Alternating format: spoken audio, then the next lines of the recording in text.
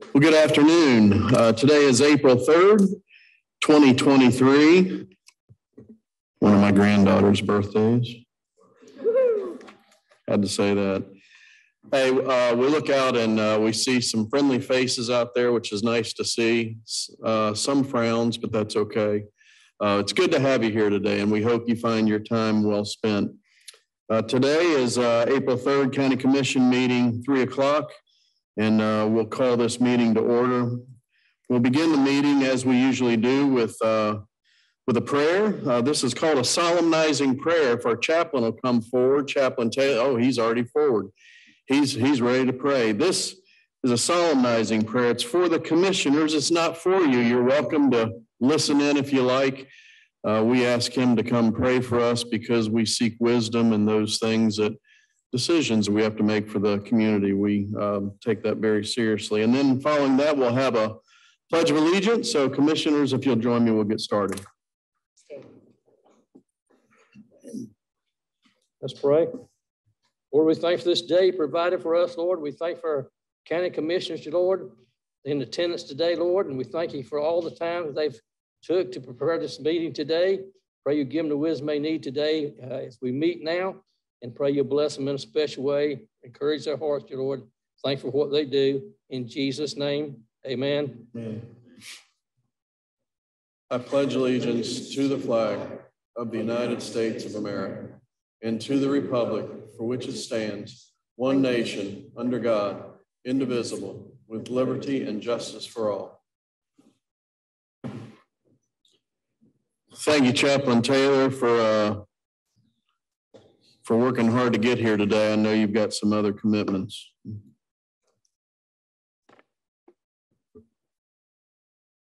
Additions and deletions from the agenda. The only thing I have, and I don't know if I need to mention this, we do have one additional board appointment that came in. And what board was that?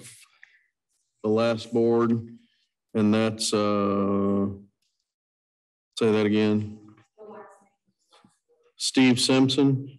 Okay, for I'm looking for, yep, there it is. Scotch Irish Volunteer Fire Department commissioners. All right, so thank you, Sarah. So just wanted to make you aware that that's in there. I don't know if we need to adjust the agenda at all for that. Does anyone else have any additions or deletions? All right, hearing none, do we have a motion to approve the agenda? Thank you. All in favor say aye. Aye. And then a motion to approve the consent agenda. In a second. All right. All in favor say aye. And then we've got anyone for public comment? Nope. All right. Now reports.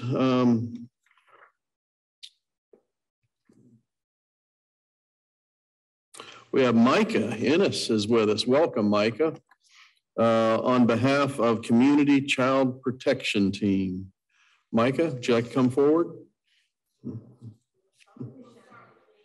All right. All right. Welcome.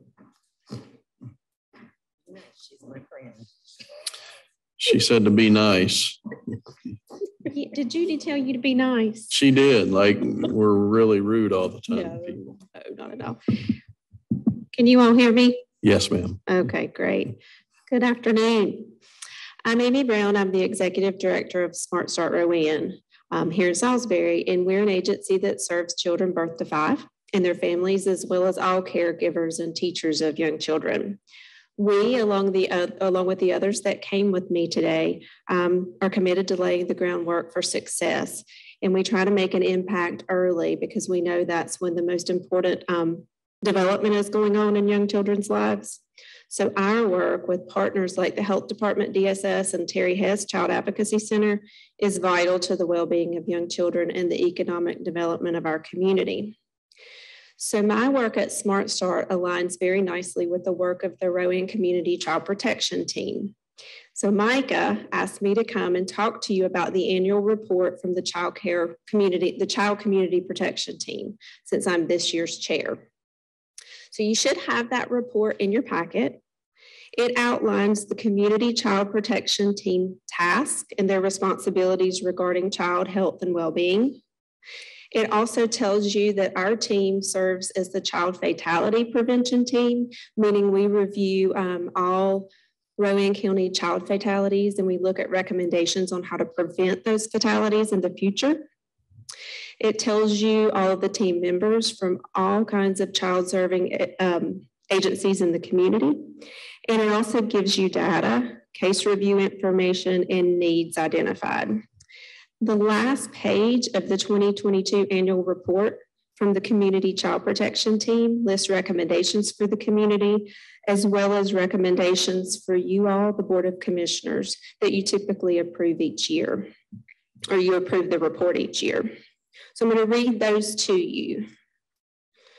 Recommendation number 1 from the Rowan Child Community Protection Team: to issue a proclamation declaring the month of April as Child Abuse Prevention and Awareness Month. Recommendation number 2, to accept and approve the annual report as presented in order to keep you all informed. Recommendation number 3, to appoint new members of our team for mandated member positions when vacancies occur, which we don't have any to bring before you today. Recommendation number 4, to encourage use of evidence-based practice models for agencies receiving county funding.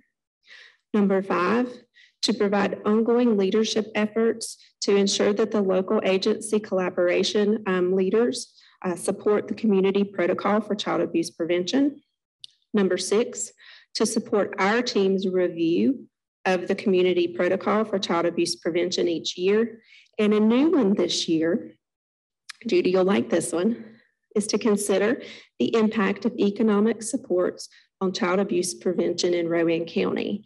You have the public policy paper, I believe, in your packet too, that came from Prevent Child Abuse North Carolina in regards to economic supports and how they are used to really ultimately impact abuse and neglect in young children's lives. You're going to hear more in detail from my community partner leaders that came with me about those particular types of economic supports. Examples are Medicaid, food and nutrition services, child care subsidies, which my agency focuses on, and services to assist parents. So the Child Community Protection Team is committed in investing and exploring those types of investments. Do we need to get approval now of the report or after we're finished? Do you want? Because they're going to talk to you about. Yeah, let's wait till we're finished. Okay. Sean Edmond is going to come up. He is the Executive Director of Terry Hess Child Advocacy Center, and he'll let you know about the great work that his team is doing at their agency. Good afternoon, and thank you for the opportunity to speak to you about the Terry Hess Child Advocacy Center. The mission of the Terry Hess Child Advocacy Center is to serve the needs of children and families in Rowan County by providing a community-based center that utilizes best practices in prevention, as well as in the identification, investigation, prosecution, and treatment of child abuse. Most of us would like to think we live in a community where child abuse is not a problem. Sadly, that is not the case. In 2022, our CAC provided services to more children and families than ever in our 20-year history. This year, we are already on track to surpass that. In the first quarter of 2023, we have already provided over 650 therapy sessions for children who are the victims of child physical and sexual abuse. As we acknowledge Child Abuse Prevention Month, I want to take a moment to tell you about a couple of the prevention strategies that we use here in Rowan County. The first is our school-based program, Stop, Go, Tell. This curriculum is taught in 1st and 5th grade classes throughout the county. In 2023, we have added some pre-K classes to this program and hope to expand that in the coming year. Stop, Go, Tell teaches children how to identify unsafe situations and how to build the skills necessary to get help if they are experiencing or witnessing abuse. We teach children to identify safe adults that they can talk to if they need help. These adults they're superheroes, but if something unsafe is happening, we teach children that they have the power to be a superhero too. They learn how to speak out and seek help. Another strategy we use is our positive parenting program. Triple P is designed to prevent as well as treat behavioral and emotional problems in children and teenagers. It aims to prevent problems in the family, school, and community before they arise and to create family environments that encourage children to realize their potential. In response to the growing number of children experiencing abuse and neglect, we are adding programs to our prevention strategy. The first is a program called W5 that focuses on how and when to report suspected child abuse. Many people do not know what to do when they encounter a child in this situation. W5 will give them the tools needed to get help for these children. Along these same lines, we are involved in a statewide initiative to create a single call center for child abuse reporting in partnership with 211. This single number will streamline the reporting process, and you can call the same number in any county in North Carolina. The final addition is a therapy-based program called Parent-Child Interaction Therapy, or PCIT. PCIT is an evidence-based treatment program designed for caregivers and their young children ages 2 to 7 who are experiencing social, behavioral, and/or emotional difficulties. Research has proven time and again that PCIT decreases incidents of child abuse. We are very proud to be the first and only providers of this type of therapy in Rowan County. Many people ask me, why do people abuse children? There are a multitude of reasons, but one that is common in our area is economic insecurity. This is where we can use your help. The cost of living has skyrocketed over the last couple of years, and a lot of people are struggling to make ends meet. The level of stress this places on a family can be overwhelming, and unfortunately, some parents take out their frustrations on their children through abuse and neglect. Some families have even exploited their children through prostitution to make ends meet. This is human trafficking, which itself is another form of child abuse, and we have seen several cases of this in our county. The crimes committed against our children are unimaginable, and it is our duty to help these innocent lives to be the best of our ability and to the best of our abilities and means. Today, I stand before you as a proud advocate for all children in Rowan County and kindly ask for your support in preventing and treating child abuse in this great community. Thank you for your time today. It is now my pleasure to introduce Rowan County's Health Director, Alyssa Harris. Before you go, Sean. Yes. So when we look at the perpetrators of especially sexual abuse, what's the ratio as far as a known person versus a stranger? 90%. 90% of abusers are known to the child.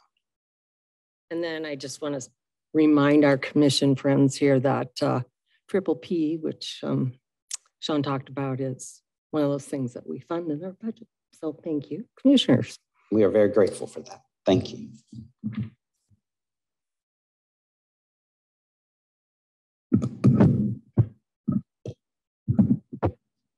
All right, good afternoon. I know, if only I had heels on. I'm sorry.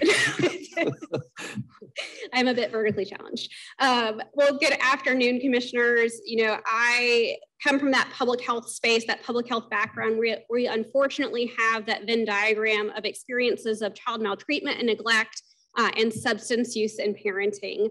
So we see this in public health, that parental substance abuse is a serious problem affecting the well-being of our children and families, not just nationally, but here in Rowan County.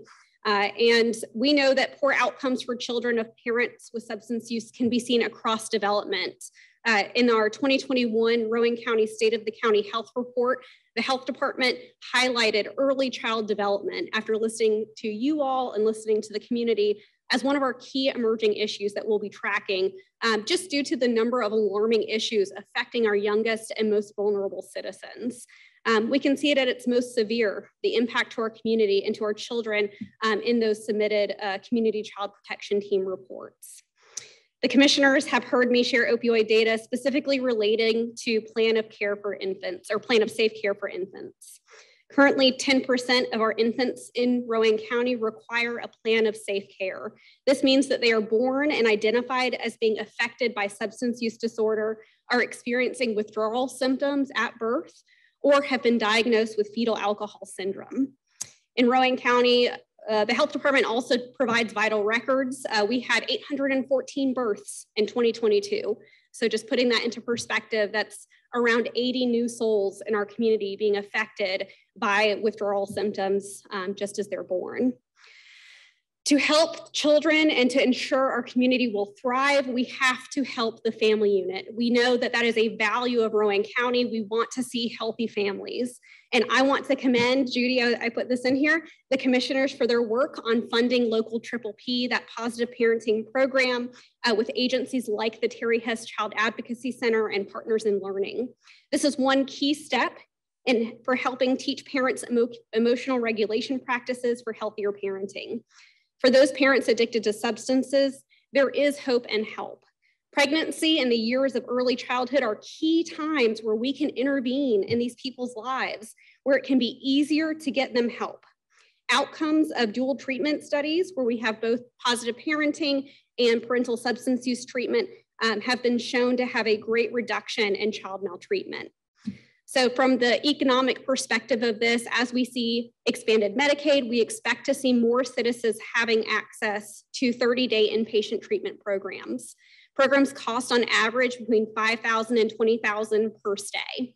So that is a huge economic burden that will hopefully be helped as we see that expansion happen. It often leads to people not receiving services during that critical time for inability to pay. And instead, we end up seeing these people in our emergency departments. We see those children being born addicted to substances. And eventually we see abuse and neglect and maltreatment. With the expansion of the certificate of need, we will finally see more providers to ensure there is more space for patients. And the health department will be closely monitoring this in Rowan, as we hope to see the benefit that other states have seen. One example in Virginia, within the first year, they saw a 79% increase in people receiving care through addiction treatment in that first year alone.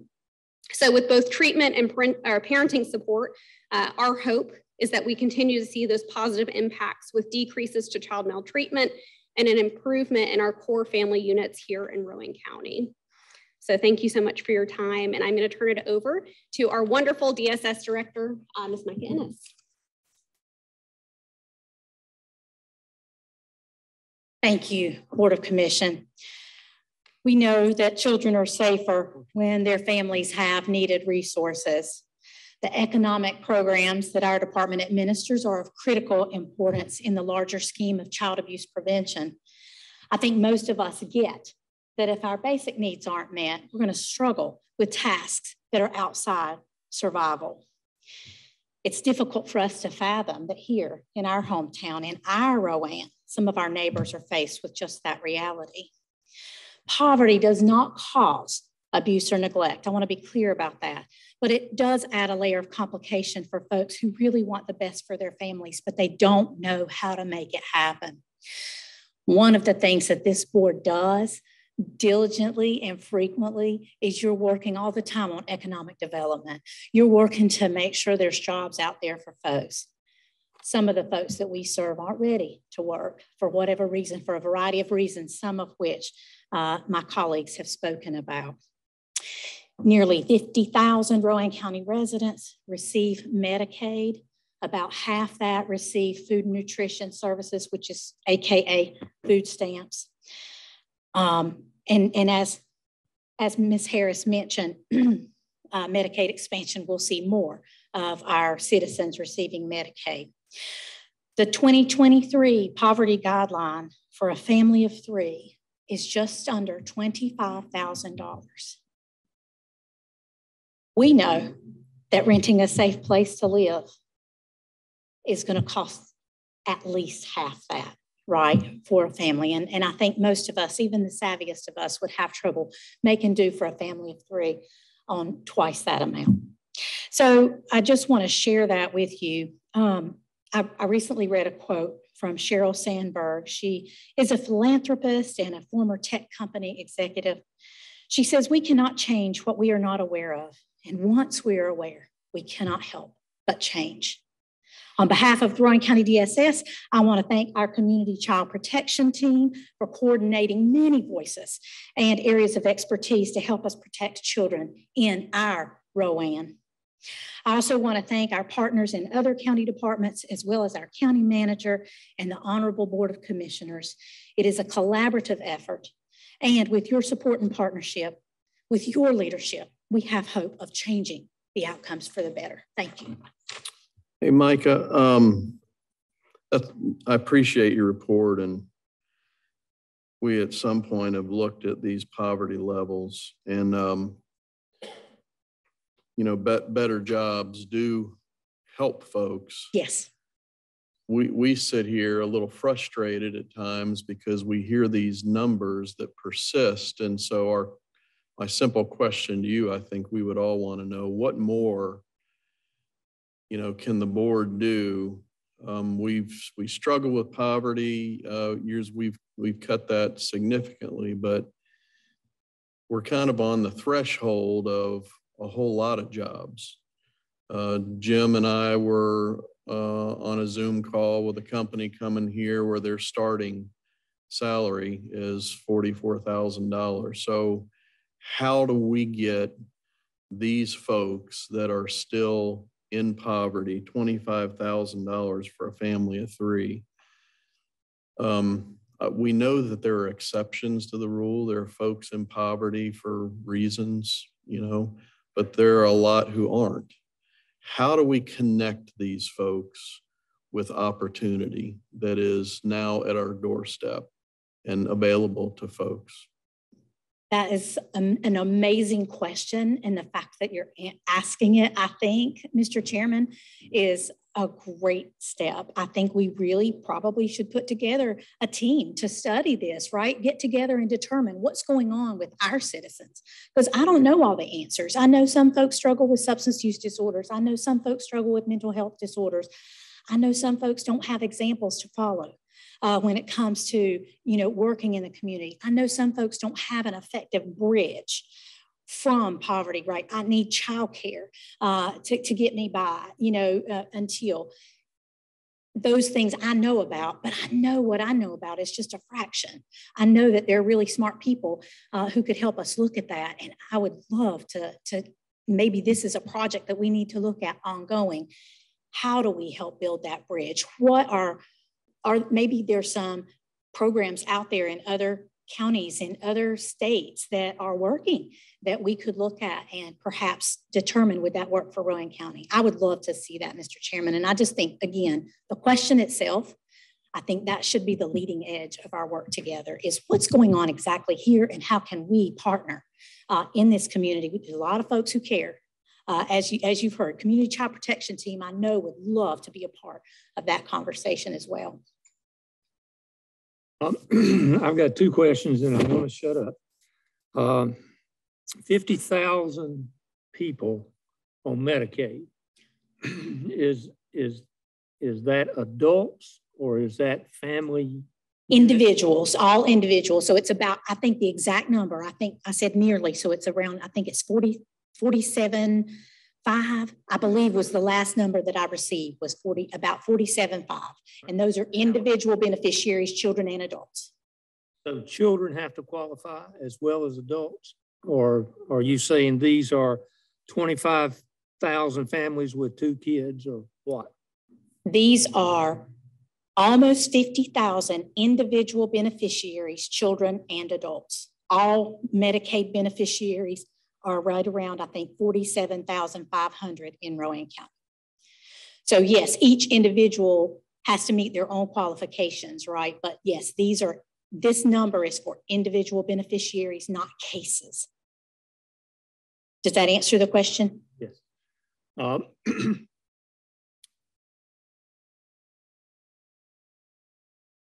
In these areas that we're talking about today, do we track children of abuse and children of poverty and how that affects, let's say, our graduation rate as they go through school?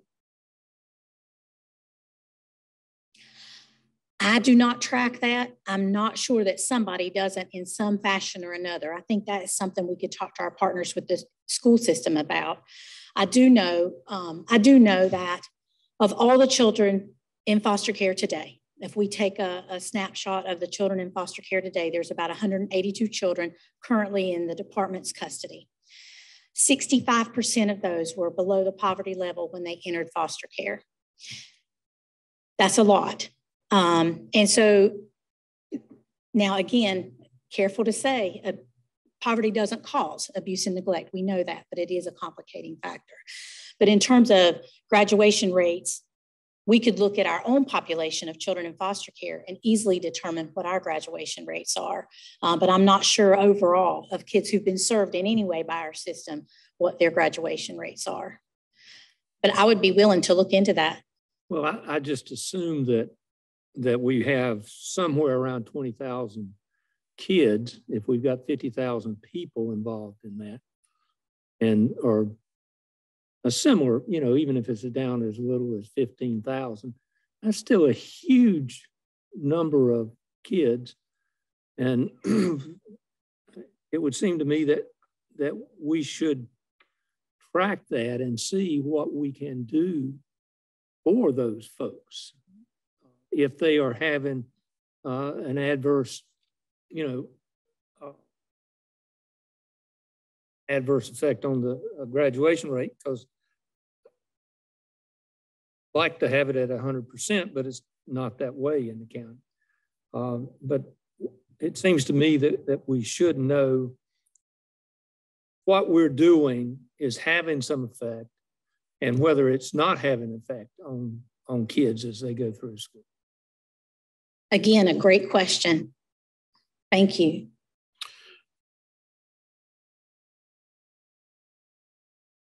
We get a brochure from you guys, and I should have brought it with me, but the budget that comes into Rowan County, that is, it's we could do a pie chart or a bar graph or whatever, but isn't it around $250 million that comes into Rowan County to deal with this? Yes. Now, yes. Part of that is Medicare? Medicaid. Is it just, it's not Medicare, but it's Medicaid? Correct. So is that $250 million, that is for services for these families that we're talking about? Yes. Those specific those programs, there's a lot of what we call pass-through dollars, right? So food nutrition services and Medicaid dollars, federal dollars that flow through Rowan County, through our department in terms of we determine eligibility for folks. We case manage their cases for Medicaid and food and nutrition services, child care services, all of those things. But the Medicaid and food and nutrition, that money passes through us. And we see it in our local doctor's offices and in our grocery stores and that kind of thing here in Rowan County. And I wish that I could remember the number right off the top of my head like you did. So I'm afraid to. Well, I can't break it down. I've got that brochure, in fact, in my office. Our annual report, is that what you're referring to? I was just shocked at how much money for a county our size pours in. I mean, when you consider our county's budget is 190 million, but just for social services, we're spending 250 million. It is staggering, Mr. Chairman. And as well, we're suffering through a tough economy now, but we've had good economies. And I think everyone looks forward to what we've kind of labeled ourselves as, you know, the dividend. When does the dividend of higher paying jobs, opportunity, these things, when do we see that kick in? And we understand now why we're on south side of COVID and all of that, but hopefully better days are coming for all of us across the country and the world. But in Rowan County, it's a particularly bright time, I think, right around the corner. So how do we it's back to our original question, which we may have to talk about over lunch sometime if you'd like to buy. And absolutely. Mr. County Manager will buy. Yeah, he's already grumbling. No, you can't do that. So I'll pay for my own.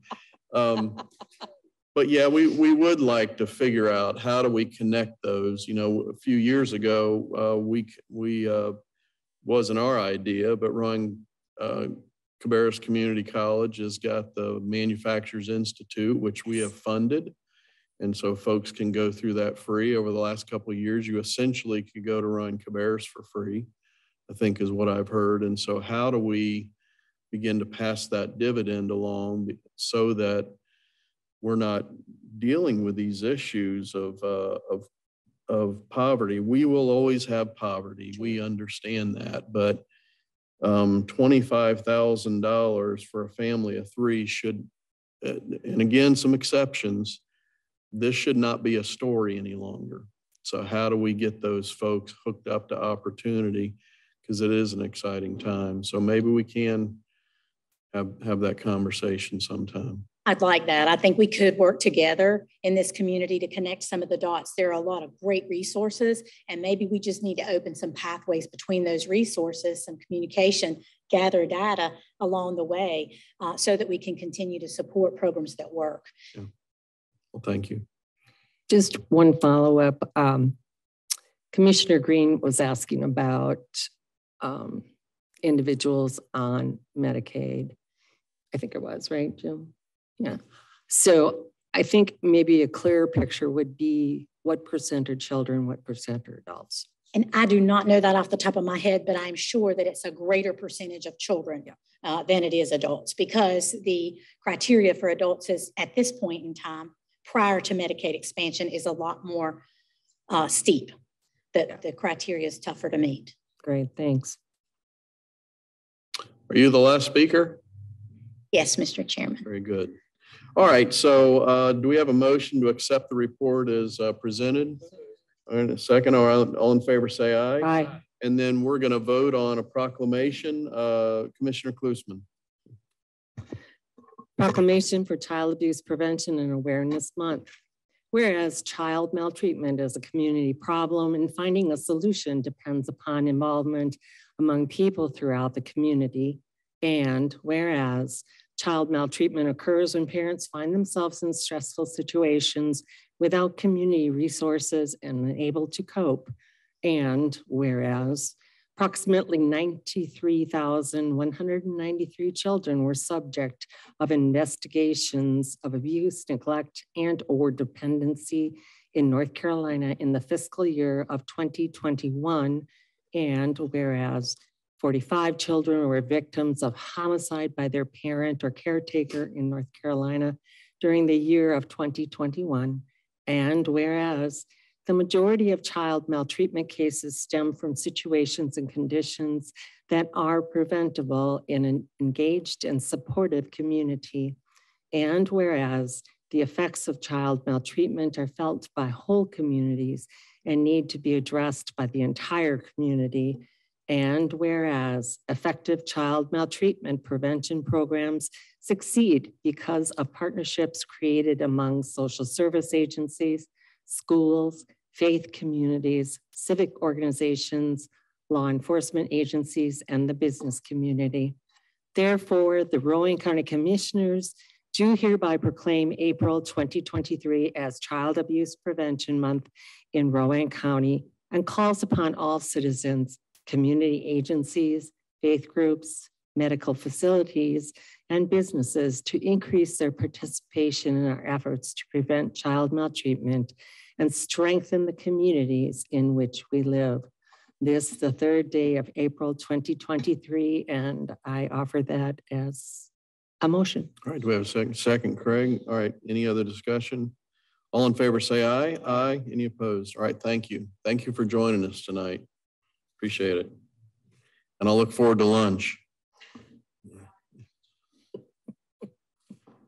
All right, Anna, going to talk about the airport.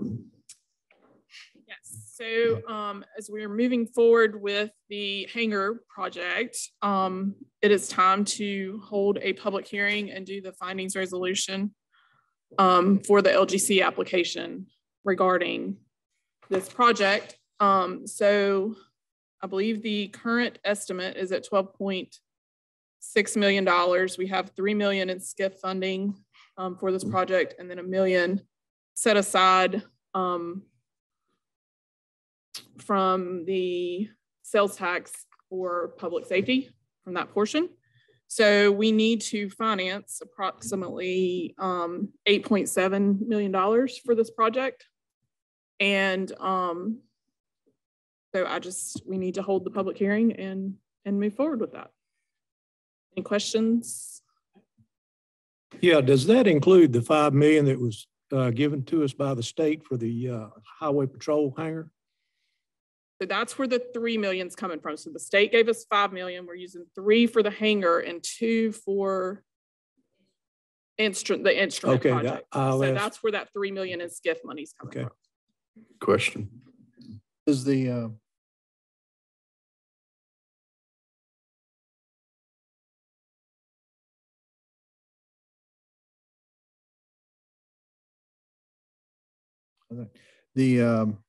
$1 million from the quarter cent, that's a one-time drawdown?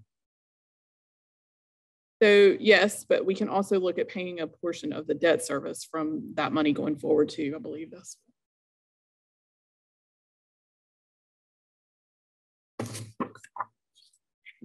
So the bids are out.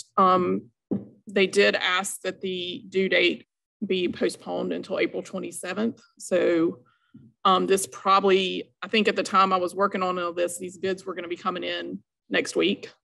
And so that's why I was like, we've got to get this handled. But we still have to do this step in order to do the application. So. All right.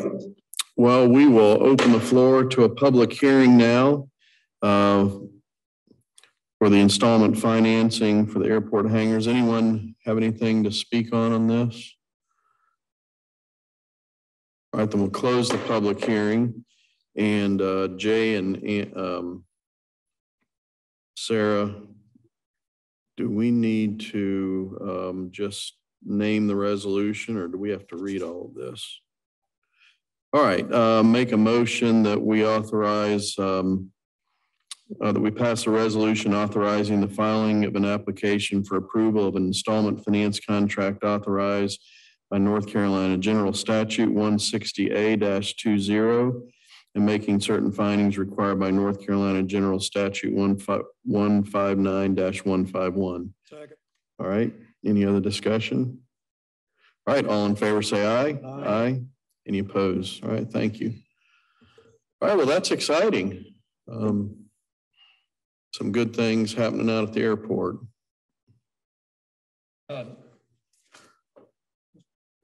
Mr. Chairman, I would just like for us to make some comments, you or Craig, about the importance of these hangars and how many folks we have in line to use these things, because most of the public's not familiar with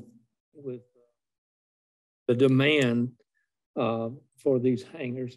If two of you don't mind taking a minute. Okay. Good. Okay. Well, thank you, Mr. Green, for opening the door on that. I wanted to say a few things that if we're going to grow this county and we're going to bring industry here, we've got to be up to speed with transportation needs. Corporate America does not drive anywhere anymore, they fly. And one of the big things that we've accomplished over the past 12 years with our first corporate hangar is we have been able to not only bring new business here, but we've been able to maintain businesses like Food Line and Shoe Show and these kind of places. But what's not being talked about, and I'll yield to Chairman Ed's, we have a company called Arrowwood that's coming here that's going to take one of those hangars immediately to move his operation here, which is charter, airplane sales, detailing, and flight school. So we're not just building these on a hope and a prayer. We already have people that are ready to occupy these hangars. We were able to move Food Line out of their old hangar into the first corporate hangar that we built, and it's been able to stabilize, making sure that they would be here. So this is not just we want to go build hangars. We have customers waiting for these hangars. And I'm not talking about somebody flying a Piper Cub. I'm talking about jet aircraft that increase our tax base tremendously. Not only that, but the fuel cells that they generate a lot of money for the airport, which enables us to continue to grow our airport and to be able to bring these corporations here. And proof positive, and Chairman Ed's was responsible for most of this, was Arrowwood. When they decided to come here They came to us. We didn't go after them because they knew the potential of what Rowan now has, or Mid-Carolina, excuse me. Charlotte is built out, Concord is built out, we're next in line. And you'd be surprised at the number of aircraft that are in our hangars now that are from Cabarrus County, simply because it's easier to come here than it is to try to get to your airplane in Concord and get in line to take off. So this is not something that we're doing just to go spend some money. This is something because we have the demand here, and this is what's going to grow our county into the future. Well, thanks. It is an exciting time at the airport. Arrowwood Aviation, they're already on site, right? Transport, one piece of that is. So yeah. They have very deep sexual one CDO, but they're each divided into their own company's name. And Arrowwood will bring the piece in.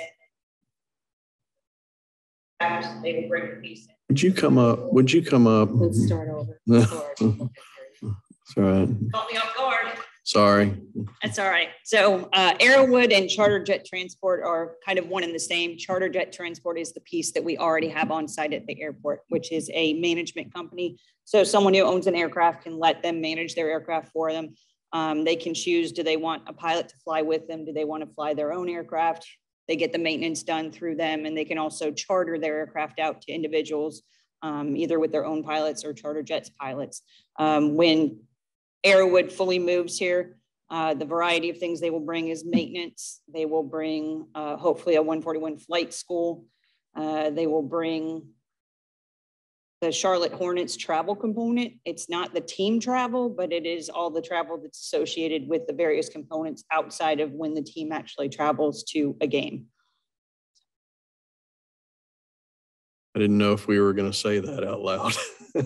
Have they made that public? Yes. Yeah, so that's exciting, and I'll restate it. Arrowwood Aviation is now the official charter service. And so for families and of Charlotte Hornets folks, right? That's my understanding for the families and the corporate entities and all of the employees, but with them not being at the airport yet, I haven't seen how that component actually works. Yeah, so they will now, that relationship between Arrowwood Aviation and the Charlotte Hornets will now move to Rowan County. And so that's pretty cool. Might be a great story for the Post. We can get you in touch with Brandon from Arrowwood, but I do believe that announcement's been made. So that's big for Rowan County. I wish we had a picture of the hangar that we're building for him. It'll be something new for Rowan County. It'll look really great. It'll be a real asset for us. And then we were able to get through Carl Ford. Senator Carl Ford secured $5 million for Rowan County Airport. A couple million of it is going for our ILS system. Without an instrument landing system, it's really difficult to have people in your hangars. If they can't come in, and VFR is visual, but if they can't come in IFR conditions where you can't see weather, we don't have a very good system for the larger aircraft to come in. To touch on one thing you mentioned with Concord being built out, Charlotte, Mecklenburg's being built out, and they're trying to expand. With these 5 hangars, we will basically use all of the land that we currently have access to from our taxiway. Right. So that's some of the things that we've been talking about, is getting a parallel taxiway so we can expand to the area. We do have more land. We just hard to get to it with an airplane if you don't have a taxiway. So these 5 hangars will take up the remaining block of land that we currently have ramp and taxiway access to. Yeah, so what Carl was able to help us with, Senator Ford was able to help us with is we have helicopters down in what we kind of call corporate row. And frankly, the jet owners would not like helicopters kicking up dust and debris. So we are moving, the helicopters we have are for Novant and also for Highway Patrol. And so Highway Patrol's been talking about additional units. And so we're moving them quite a ways down the runway and building a public safety hangar. And that is how Senator Ford was able to help us out with that. that opens up a big 15,000 square foot corporate hangar for us for growth. And then 3 smaller hangars. I think those are 6,000. They're about 65 by 65, 66 by 66, Okay. depending. And currently, as the FBO, the fixed base operator of the county, we do not have hangar space to us, which is unique. Most FBOs would have someone who's transient, flies in for a couple of days, says, can you put my airplane in your hangar? Right now, we don't. So hopefully through this whole process, we'll be able as the county to get some hangar space back so that we do have the ability to overnight large aircraft that come in. And that's how a lot of airports can make a lot of money. When you fly in a large jet, they don't think very much of having to pay a large sum for an overnight fee. Yeah, so as we talk about expanding to the west side of the airport, which is where all of our land is, the comments from FAA and those folks are, well, you still have space on the east side. Well, now not anymore. And so some of us were up in Raleigh a couple of weeks ago and met with our legislators, and I believe a project for Rowan was added to the DOT list where we're trying to get full funding for that parallel taxiway. So anyway, as always, a long answer if I'm involved, but thank you, Craig. And this is an exciting time for Rowan County and in our airport. So thanks. All right, Ann is going to talk to us about Ann Randy about grant program proposal. This is great. We're finally here. Yeah, good. All right, so I'll start off and then I'll let Ann tell you a little bit about the grant, but just to give thank you for having me. So when Northeast Water System came online. Can you pull that mic up? Yes. It's hard to hear you. When Northeast Water System came online, as part of the process, there's sampling of the water at the different locations, and Northeast Water System has just under 450 customers. So it's a relatively very small system. Through that sampling process, lead was found in the water. This kicked off a whole long process with the state issuing notice of violation for that. So we've moved through a lot of different steps here, including the change in the chemical that's being used by Salisbury Rowan Utilities. That was after going through processes with Virginia Tech, and also implemented and have completed the chemical booster station. And that was completed and is operational earlier this calendar year. Through this process, we recognized that the homes themselves is where the source of lead was. It wasn't through the supply from SRU. It wasn't through the piping that goes to the home. It's actually in the home. So the board had directed an effort for staff to develop a solution to eliminate that source of lead. This process is new. It's not something we can clone from somewhere else. We have a small system, so it's actually feasible to do. So we have looked at various different processes, and fortunately, with Ann coming on as grants director and Craig Powers coming on as director of engineering from Salisbury, he had a great idea after we were looking at how to do this from construction cost, and after review, coming up with a grant program reduces risk for the county. Jay's looked at this. We've had plenty of staff looking at different opportunities here of how this can be done. So what we'll be proposing is the grant opportunity to allow anyone that still has any lead that's not been remediated by the changing chemical or the chemical booster station to look at a plumbing replacement through this grant opportunity. This does not utilize county general fund dollars. It does utilize the ARPA fund dollars, so we're able to take advantage of that. And I'm happy to say that the process that's already been in place with the changing chemical in the booster station, the last 2 6-month periods, we have been in compliance. Now, again, that's a sampling of the homes, so that doesn't mean everybody. There still could be homes there, and there's still some that we've definitely seen a change from homes that were in the non-compliant to now a compliant state. So we've developed the grant program to be as easy as possible, and that was in your packet. To make this where the individual can work with a plumbing contractor, we'll utilize the same procurement policy we have with the county, providing multiple quotes, make sure that they're licensed, and look at the best cost for that. And if you want to mention anything about the grant, or is there anything you'd like to mention? Just that we've worked to, there's two potential ARPA-related funds that this could come from. One is through the DEQ, the 1.9 million appropriation that is still working its way through the system. But also there's the direct ARPA funding as well. And I don't know that we have a anticipated cost as of yet, but with the improvements that have been made to the system already, we don't anticipate the cost to be very high.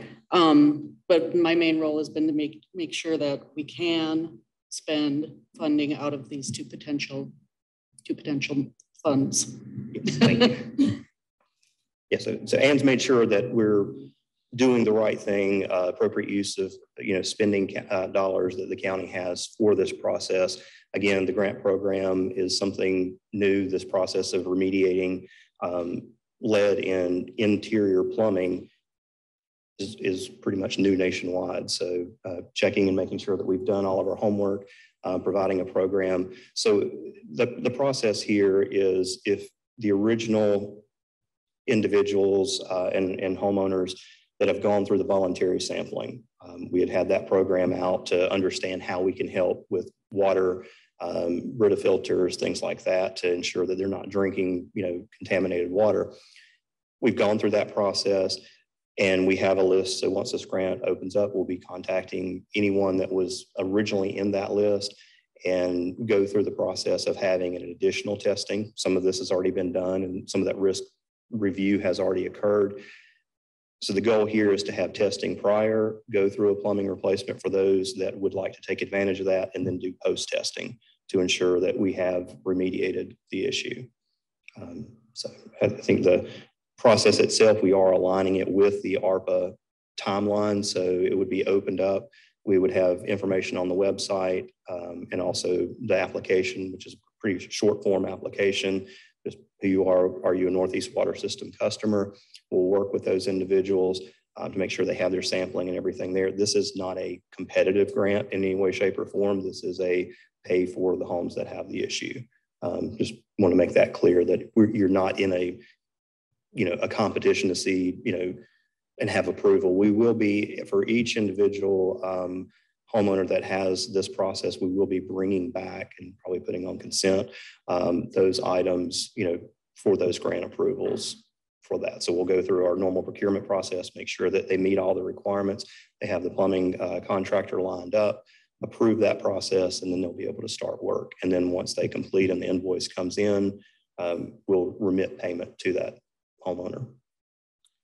Randy, in our packet, it said recently the EPA created a trigger level for lead in drinking water. They moved it from 50 parts per billion to 10 parts per billion. Do you know when that was, and is? I do not. I mean, I'm going to say it was a couple years ago. I'm looking at you. So I just wonder if our problem got bigger. Oh, we were already looking at 10 parts per billion to begin with. Okay. Yes. I just wondered if we had 400 homes and we thought we had 25 that were a problem, and then with this rule change, it went to 400. But we were already looking. We were already looking at the more aggressive 10 parts per billion. Yes. Okay. Randy, if these houses are replumbed, will we still have to have the injector in place? Well, we will have the change in chemical is there. The biggest issue that with the chemical booster station is providing now is regulating the pH in the water. So yes, the chemical booster station will still be needed. It's not required that we maintain a pH level. My well doesn't have a pH level indicator on it. There are tests that Salisbury Rowan Utilities has to do as our owner operator. And so we have to maintain a certain level of pH that comes out of the water distribution system. Well, I guess my question is, did we not put the cart before the horse? Should we not have replumbed the houses and not have to spend almost $1 million for this booster station? If I may answer that. I just want an answer. The replumbing the houses was never an option insofar as the regulatory compliance. I'm not saying that makes any sense, but that was the rule. So for us to come into compliance, we had to have a booster pump station. You're right. It doesn't make any sense. Well, I mean, kind of the way that it's based on the way the rules look at it, and most systems aren't this small. Most systems couldn't fix the problem by replacing the plumbing, so the only real feasible alternative for most water systems would be to inject certain chemicals and to increase that and the pH level. So, but the state doesn't really care what our size is. What we're doing now with this is just something extra. I mean, this in no way meets compliance. Now, if we replace all the lines that have lead and then we are in compliance, I mean, that within itself helps us get there. But what the state wanted is a action plan, and the action plan was the booster pump station, and it has helped. We're in compliance now based on the booster pump station. Well, if we're in compliance, why are we replumbing people's houses in? Well, because we had, at the time, we had initially talked about doing that as a matter of public safety, and to make sure that our citizens, on that water line have the safest water as possible. So we weren't sure whether or not the booster pump station was going to work. At the time, it's kind of like if you have a disease and the doctor writes a prescription, just taking the prescription got us in compliance. Whether or not it worked or not was a different matter. And it happened to work. We still have, I think in our last sample, there was one house that was out of compliance, right? Yeah, I don't think we have, well, I'm not going to speak to it without looking at it, but yes, in total, we're in compliance, but we do still have lead. It takes a period of time for this chemical coating to work, and so you'll slowly start to see a decline, or actually 2 years, I think is what we've had in that part. Compliance is 90%. Yes, so this actually eliminates, this meets the original intent of looking at a lead-free solution for the homes. And again, this is all voluntary. The sampling isn't taking everyone's homes. This is just taking the samples that meet certain types of home structure, year built, things like that.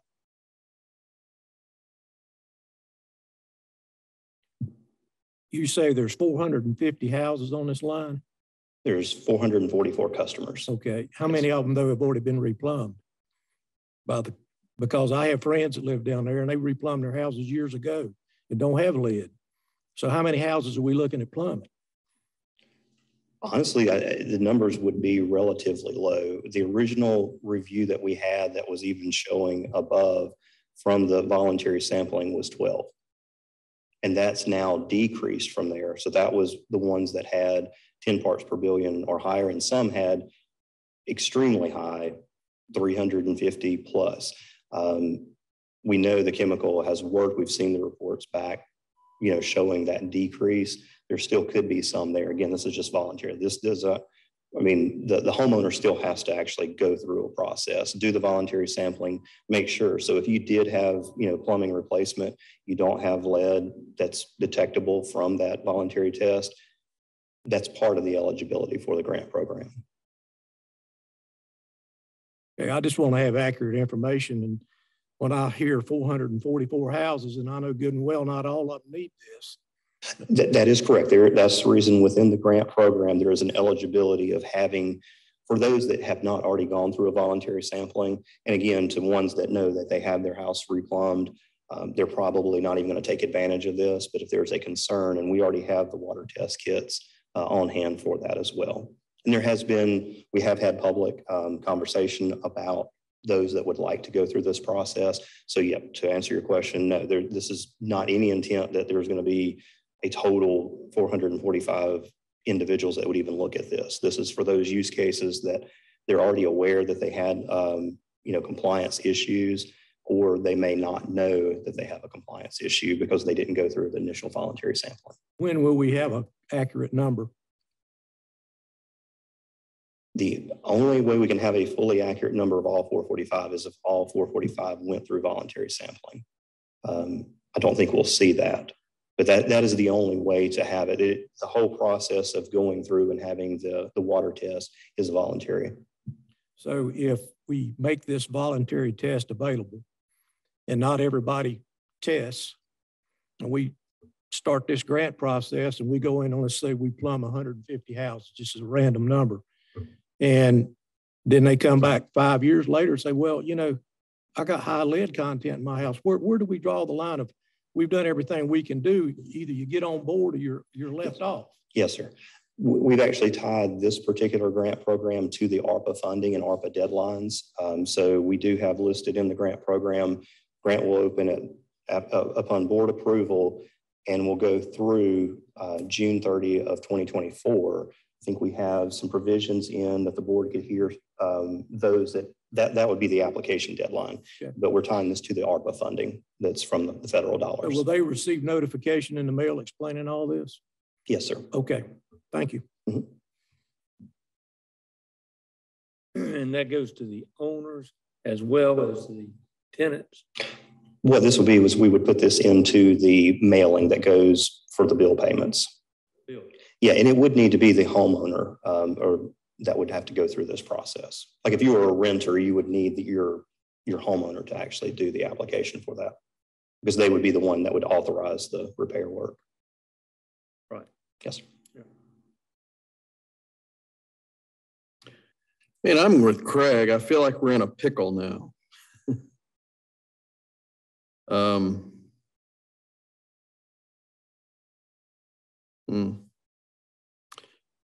Is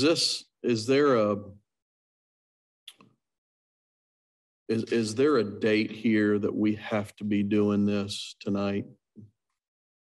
This is a completely optional program. This is not an enforcement by the state. It is optional for Rowan County to pursue. Yeah, this is over and above any state requirements. So as I understand it, we had the Duke issue. Part of the settlement was that these folks, mainly on Dukeville Road, there may be some outside of that, right? Yes. Right. It was required that they be provided clean water. So we ran lines along, and Duke paid for it, ran lines down Long Ferry Road. We hooked them up. The folks that most likely have lead problems, there was a change in the law. It seems to me like it was 1986, but it was mid-80s, somewhere around there. EPA or the federal government, some agency said you can't use certain types of products in your plumbing. And so at that point, probably folks who had houses built after that point aren't having this issue because they don't have those chemicals in their pipes. But those that were built prior to that change could. And so we're not necessarily, are we testing all of those folks whose homes were built prior to that change? Everything at this time has, well, and I think it only can be that it's voluntary, that the individuals would have to take the free water testing kit and go through that process. Now, bear in mind, if they do present that water test, which we did go through that process earlier on, that's when we did recognize that there were others that weren't in the sampling that actually goes to the state. So whenever we do a volunteer sampling for a homeowner, that result is also submitted to the state and counts toward that particular 6-month window. But so these folks, let's say one of their houses built in 1952, perhaps the rules were like they are now. When you move into a new house and you put down a well, you have to have water sampling, right? So let's assume that was going on in 1952. There were new pipes. They did a water sample. Everything's fine, no lead. They've not had that water tested since 1952, right? We could probably, I mean, for the most part, there's nothing in the law that says they have to have that water tested every year. But the only reason they got tested is because they went on a new water system. Yes, sir. So some of them, probably we would say confidently, the ones that were built prior to the change in law are the ones that are having the problem. In order for us to comply with this new water line, the state says, well, you're going to have to build a pump station and put chemicals in the water that's going to coat their lines, and hopefully they won't have this leaching of lead any longer. We didn't, in fact, we may have argued with them. We're not sure if that's even going to help. And they said, doesn't matter, spend $1 million anyway. Am I right? Well, at the time we were using Virginia Tech. Yeah, but I think we were using one type of phosphate. Maybe it was polyorthophosphate, and they wanted us to change to zinc orthophosphate. And we couldn't change until Salisbury changed. Right. They did. They did, but it took quite some time. Yeah. Yeah. So yeah, our folks were our position is that raising the level wouldn't work. We needed to switch the chemical. But we didn't know it was going to work. So Craig, this is where we on a different track, we're thinking the only way to really fix this is there's only one other way, and that's to replace people's plumbing, right? Yeah. And so now we find out it's worked for a lot of houses. Maybe it's not worked for all. And so now Craig raises a great question is, if we fixed all the houses, do we have to keep this pump station going? Do they have to keep treating? I don't know. And so it's like he said. Yes, you do. You have to keep it going. Yes. Because it is what's required by the regulation to be in compliance. Okay. We were afraid it wouldn't work because we'd already been using, I think it's called it's been a while, polyorthophosphate. But yeah, and everybody said, well, why not just replace the lines in the houses? Because there's not that many houses that need to be replaced. And remember, we did free sampling for everybody and gave, I think it was a month's credit on their water bill. Even then we couldn't get everybody to take the sample. So I think there's only about 12 folks that would be eligible, unless some folks start testing that didn't test back then. But yeah, I mean, if we replaced them all, we would still have to do that. And Chairman, at the time, if you recall, people were switching from their wells. They weren't using the water. So for a long time, we had people out there that weren't using the water.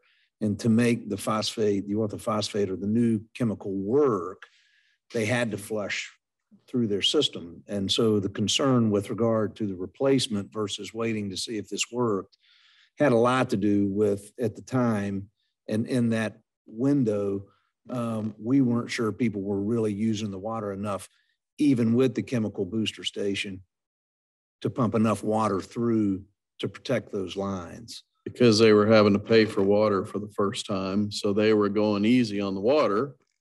Concerned that they may have hooked their well back up. We just didn't know. Yeah, it's I got you. But anyway, so in that window of time when the state, and if you remember, we were pushed up against a deadline. Yeah.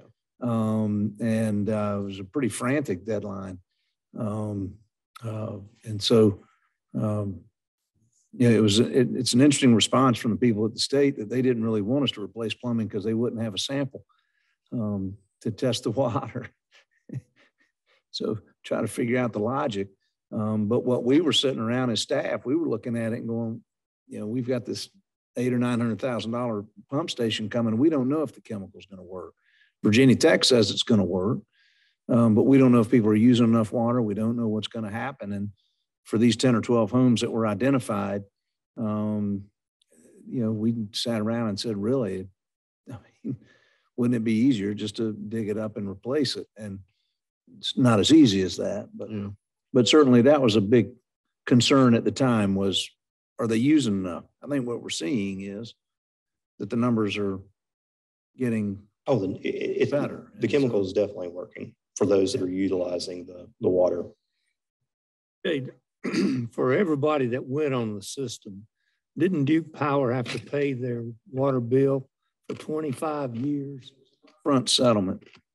Settlement that took an average and paid it for what was estimated to be 25 years. Right. All right. So what do we want to do? Do we want to? I just want some answers. Yeah. I guess the fundamental question is if I mean, Aaron, I guess the question that was on the table is, do you have to do anything tonight or do you want more information with regard to the program? Yeah, I mean, you don't have to do anything tonight. I mean, if you want us to do more research and bring you more information, we can. If you want us to move forward, we can do that too, but we're not, as I understand it, we're not required to do this. Mr. Chairman, I've had my questions answered. Okay. I'm good with go ahead and voting and go ahead and implementing this program and let's take care of our citizens. All right. Make a motion. So moved. All right. Any other discussion? All right. All in favor, say aye. Aye. All right. Thank you, guys. Thanks, Randy. Good Yeah, job. thank you. Ian, you're up again. Welcome back. With good news. Okay. Hopefully this will be a little easier. Yes. Okay, so good afternoon. Thank you for giving me this time to give you an update on this proposal to the U.S. Department of Agriculture, the USDA, to lease space over in West End Plaza once it's renovated. Okay, so if you recall, the board first approved submitting a proposal to the USDA on August 15th, 2022 at the regular meeting. And that lease proposal was in response to a request for lease proposals that the USDA had put out specifying that they wanted to lease space in Rowan County. So the two offices in question, the Farm Services Agency office is county level USDA office. It covers Rowan County, although I believe the director oversees both Rowan and Cabarrus counties. They currently have 5 employees who would move to West End Plaza. And they're currently leasing space with Rowan County out on Old Concord Road. And excuse me, Ann. Yes. The amount of the rent they're paying for the FSA right now is $15,912 a year. A year. Sorry, Ann. That's okay. I didn't know that. Thank you. The other office in question is the Natural Resources Conservation Service, the NRCS. They're currently leasing space with a private entity in downtown Salisbury. They are regional and they generally aren't open to the public. They currently have about 8 people who would be moving over to the USDA offices. And so the idea from the USDA is that they want to do both of these offices under a single lease, so consolidate that.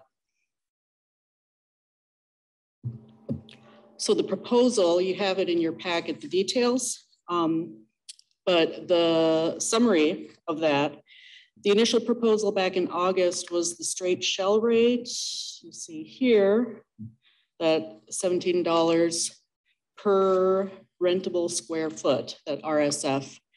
And that would have been an annual rental revenue of about $88,200. Then, so what's changed, and I've worked with kind of in my communication with the USDA real estate specialist, we've identified some additional areas or additional costs that could be included in the proposal. First off, this $675,000 build out costs, which is from the quote through ADW. What that is the cost for the 5,189 square feet of space that the USDA would be moving into. That's the cost for build out and renovation, kind of basically up to the walls and all that. So for those renovations, we're proposing to amortize that over 10 years at a 7% interest rate, which gives us this $18.12 for the annual rent per square foot. Base rate is the same, the $17.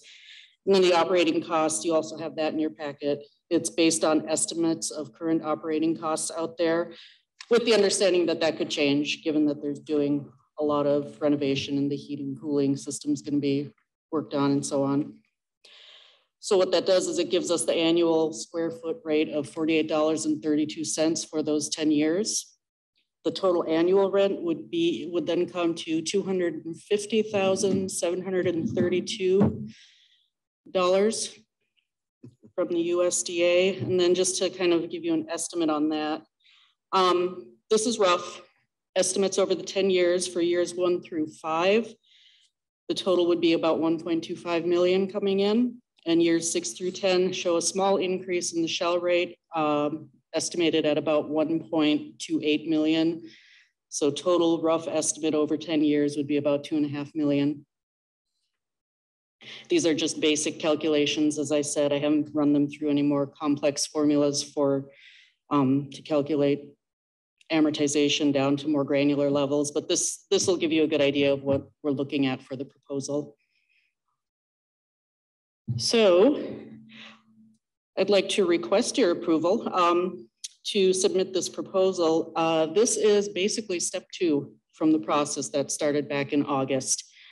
Once the USDA receives our proposal, they'll go through their processes. They'll likely come back with some sort of a counter proposal. The real estate specialist that I worked with did look over the numbers, and he seemed to imply that they're pretty well in line with what they would expect to see. And then, of course, I'd anticipate that you'll see me coming back asking for more approvals over the next few months. Timeline-wise, we're hoping to have the lease and the rate mutually agreed upon and ready for you to review the final lease sometime around July or August. Sometime in there. So pending any questions, I'd like to ask you to approve the county manager to sign and submit these updated documents to the USDA. And if you have any questions, I'd be happy to try to answer them. Yeah, has any space been identified where this 5,100 square feet are going to go? Yes. If you recall, I don't have the schematics at all, but if you recall, we do have space across, it's down near the Belk, the old Belk area, and it is across from basically the entire space, starting with across from where the Veteran Services is on down to where the Belk office or where the Belk store was. Yeah, I believe that's part of the ag extension offices. It's part of the renovations. Yep, it's part of what the current renovations are. Okay. And my question is when you were working with the real estate experts, this would be a normal business rate. Let's say if a for-profit business came in and said, we want to rent.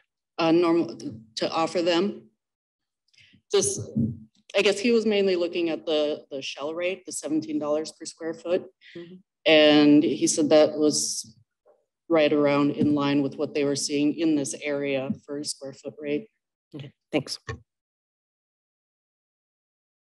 So where you're talking about is taking the space where GQ Menswear was? Pardon me? I said, where you're talking about identifying this space is where GQ Menswear was and then back toward the belt? No, it's on the other side, Okay. they're kind of going to be sharing it with cooperative extension.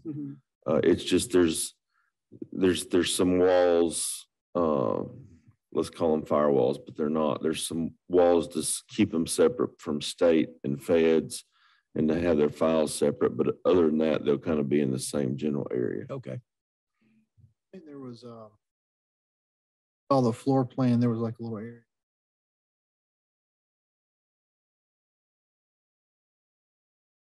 The space includes, if I remember, offices, restroom space, there's conference rooms, they have the server room specifications. It was all included on that document from ADW. You have anything you want to add about your relationship with them? Well,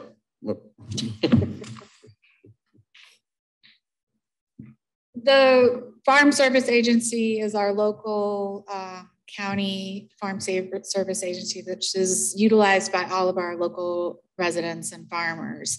And then the other NRCS office would be regional, and USDA wants to combine those two leases. There's about 8 people who will be in the regional offices. We do work with those folks in those regional offices, but they're statewide. So they're out in the field a lot. So they're in and out, and so they don't keep regular office hours. They're not open to the public, but we would utilize their resources.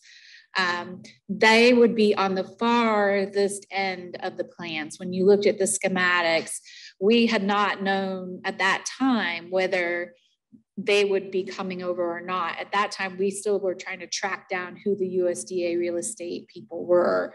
But since then, they have decided that it is a much better idea to consolidate their leases. And it works really well for them. The FSA portion would be a part of our Ag Center suite that makes it accessible for all of the agricultural offices. And then the far end would be the NRCS offices. It is important for those USDA offices have to have a separate entrance because of them being on the federal server. They have to keep their files locked in a certain way. So because of that, there do have to be some walls, like Aaron said. But other than that, it's still really all together. Good. All right, thank you. Anything else, Ann? No. All right, unless there's any other questions, do we have a motion to ask the county manager to continue to negotiate on our behalf with USDA? I have a question for Amy. Okay. Sorry. Yep. All right, second, go ahead. Okay, so you've been able to connect with the farm service real estate people. So what, just in general, what are they telling you besides that they want this all together for a lease? That's about all. So the way the USDA works with their buildings is they put out a request for proposals. So anyone in the county could have offered them a lease in space. And we had the proposal, which we did back in August for them. And then they look at that and they compare those things to what other counties have. When we initially did this, it was during the Trump administration, and many of the offices had been moved to Oklahoma. And in fact, we couldn't really track down where the person was that was in charge. And every time I called, no one knew. I went around and around. Our North Carolina person couldn't tell me. And so what we did was measure what we have and gave them a little bit more.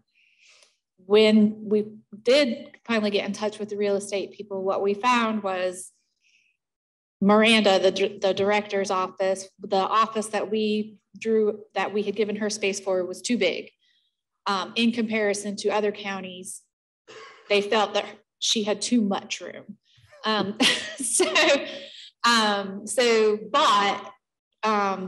if there are no other places for them to go, they're willing to work with the space that they have. So my understanding when I'm working with other counties who have gone through this process, it is very long and is very tedious, and that we have to have a lot of patience with USDA. They have a lot of rules and guidelines about what they would like in their buildings and signage. In the end, it usually all comes out in the favor of the county, but it may take a while to get there. So that is important that we stay, and Anne has been very good to like keep following up with this. And she would ask me, have you heard anything? And I'll say no, but my understanding is that's how this works, is they disappear for a while and then they come back. So they are, the combination of the leases is a good thing, I think. And the more resources we're able to put into the building gives us more strength. Those regional offices are the folks who work there are very excited about being in a building with other agricultural offices.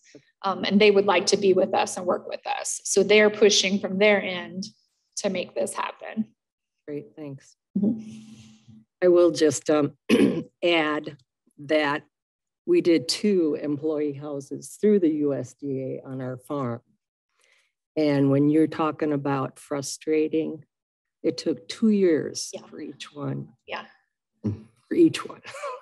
So, Mayor Caskey, did you have a question? Okay. All right, we have a motion and a second. Any other discussion? All right, all in favor say aye. Aye. Aye. All right, any opposed? All right, thank you. All right, move on to board appointments. I did let you know about that one that's been added. So let's, so we've got Board of Adjustments, Town of Rockwell. There's two openings. And Andrew King and Jeremy Linker have applied. Do we have a motion to approve those two? All right, we motion a second. All in favor say aye. Aye. Local emergency.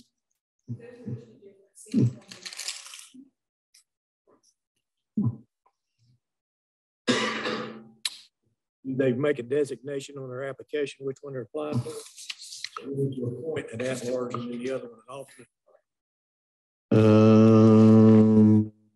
Let me see here. Is there at-large and an alternate? I'll make a motion to appoint Jeremy Linker, the at-large, and Andrew King, the alternate. All right, I'll second that. All in favor say aye. Aye. All right. Local Emergency Planning Committee, Eddie Hawks. He's a safety and environmentalist specialist, applied for the environmental health transportation seat. Motion to approve, Eddie. So moved. All in favor say aye. Aye. Planning Board, 4 applications were received for 1 at-large seats available. If appointed, the term expires December 31st, 2025. Do we have any motions? Make a motion. Go ahead. Make a motion to appoint Angie Spillman. All right, Angie Spillman, is there a second? All right, do we have any other nominations? I'd nominate Sean Reed. Second. All right, second. All in favor of Sean Reed, say aye. Aye. All right, Rowan Iredale Volunteer Fire Department Commissioners Jeannie Wooten Weaver applied for county seat. Motion to approve Jeannie. In a second. Second. All in favor say aye. Scott's Irish Volunteer Fire Department Commissioners Bernie Jock Davis and David Philip Majors Jr. applied for 2 of the 3 seats that are open. Is this the one that has a third now? Third is Steve Simpson. So do we have motion to approve those 3? All right, all in favor say aye. Aye. All right, I think that's all we have. I have gotten some calls recently about folks interested in getting on board. So, get with Sarah. We can call the county clerk's office, also look online. There's a whole list of openings. We're actually getting folks who are applying for boards that there's just not opening. So take another look at some of the boards and apply for those, but we appreciate very much your interest and keep working at us. All right, we have a closed session is, let's see. I'd like to make a motion to convene in closed session pursuant to North Carolina General Statute 143-318-11A1 to consider approval of the minutes of the closed session held on February 20th, 2023.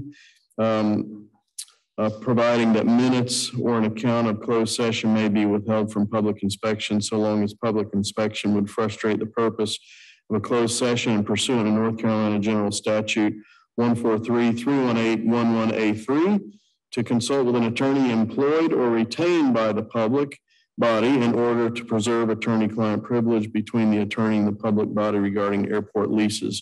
Is there a second? All right, so we'll get started as soon as we clear the room. All right, we're out of closed session. Do we have a motion to come out of closed session? Second. Our motion is second. Yeah, motion and a second. Motion to adjourn. Second. What was that? Oh. All right, have a good night.